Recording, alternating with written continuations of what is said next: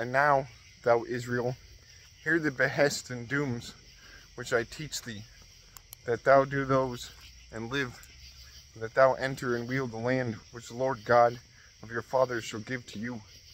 You shall not add to the word which I speak to you, neither ye shall take away from it. Keep ye the commandments of the Lord God, which I command to you. Your eyes saw all the things that the Lord did against Baal Peor, how he all brake all the worshippers of him from the midst of you.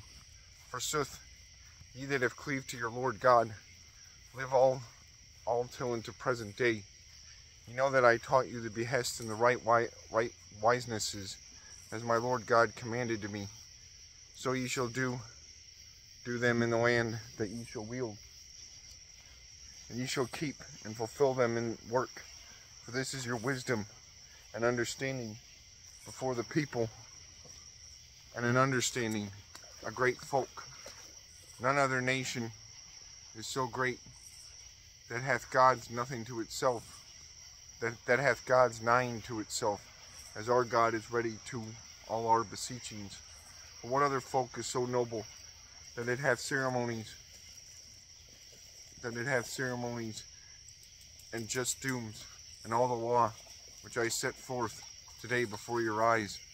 Therefore keep thyself and thy soul busily. Forget thou not the words which thine eyes have seen, and fall they not down from thine heart in all the days of thy life.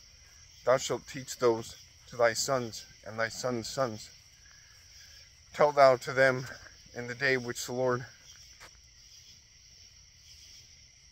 Tell thou to them the day in which thou stoodest before the Lord thy God in Horeb, when the Lord spake to me and said, Gather thou the people to me, that it hear my words, and that it learn for to dread me in all time in which it liveth in earth, and teach his sons.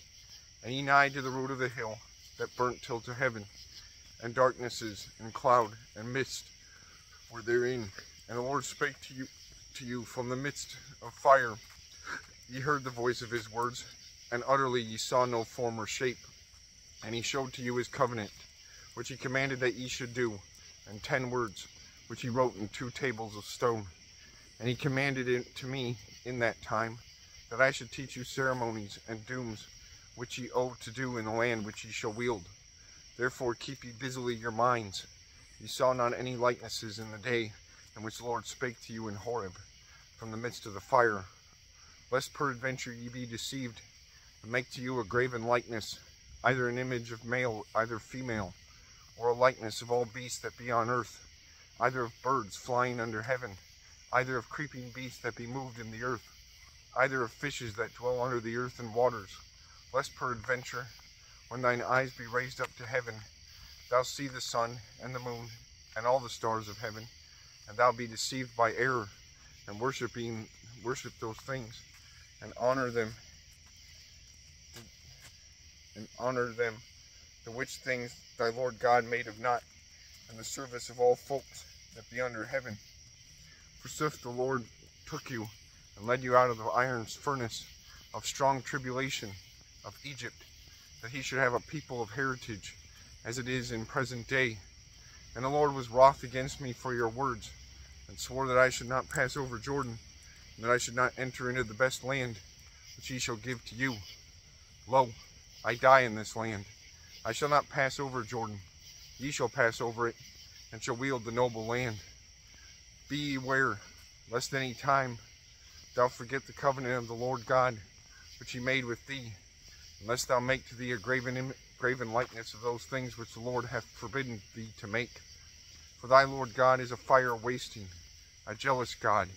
If ye beget sons and sons of sons, and ye dwell in the land, and ye be deceived, and make to you any likeness or image, and do evil before your Lord God, that ye stir him to great wrath, I call witness today, heaven and earth, that ye shall perish soon from the land, that ye shall wield when ye have passed over Jordan. Ye shall not have long time therein, but the Lord shall do away you, and he shall scatter you abroad among all heathen men, and ye shall dwell few among the nations, to which the Lord shall lead you. And there ye shall serve to gods, that be made by men's hands, to tree and to stone, that neither see, neither hear, neither eat, neither smell. When thou hast sought there the Lord, thy Lord God, thou shalt find him, if nevertheless thou seekest him with all thy heart, and with all thy tribulation of thy soul. After that all things have found thee, that be before said, swiftly in the last time, thou shalt turn again to the Lord God, and thou shalt hear his voice. For thy Lord God is a merciful God.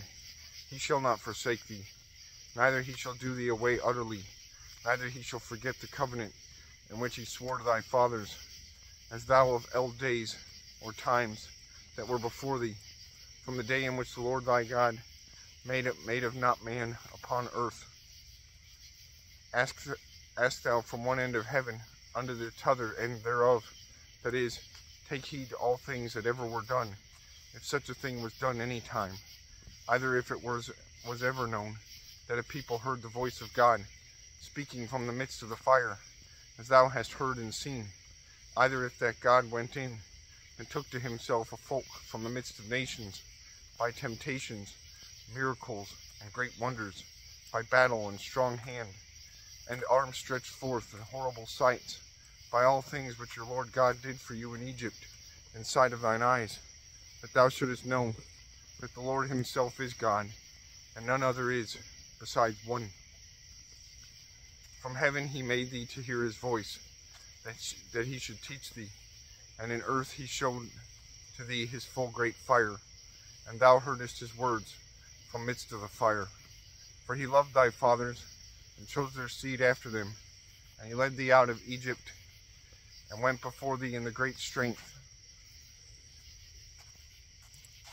that he should do away the great nations, and stronger than thou, in thine entering, that he should lead thee in, and should give to thee their land into possession, as thou seest in present day.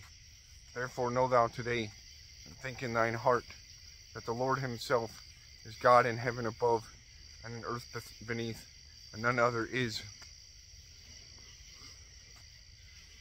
And none other is. Keep thou his behest and his commandments, which I command thee, that it be well to thee, and to thy sons after thee, and that thou dwell much time upon the land which thy Lord God shall give to thee. Then Moses separated their cities, separated 3 cities beyond Jordan at the east coast, that he flee to those, that slayeth his neighbor, not willfully, and was not enemy before one and the t'other day, and that he may flee to some of these cities, Bezer in the wilderness, which is set in the field land of the lineage of Reuben, and Ramoth in Gilead, which is in the lineage of Gad, and Golan in Bashan, which is in the lineage of Manasseh. This is the law which Moses set forth before the sons of Israel. And these be the witnessings and ceremonies and the dooms which he spake to the sons of Israel when they went out of Egypt beyond Jordan, in the valley against the temple of Beth Peor, in the land of Sihon, king of Amorites, that dwelled in Heshbon, whom Moses killed. And the sons of Israel went out of Egypt, and wielded his land, and the land of Og, king of Bashan, 2 kings of Amorites, that were beyond Jordan, at the rising of the sun, from Aror, which is set on the brink of the strand of Arnon, till to the hill of Sion, which is Hermon. And they wielded all the plain beyond Jordan, at the east coast, under the sea of wilderness, and under the roots of the hill of Pisgah.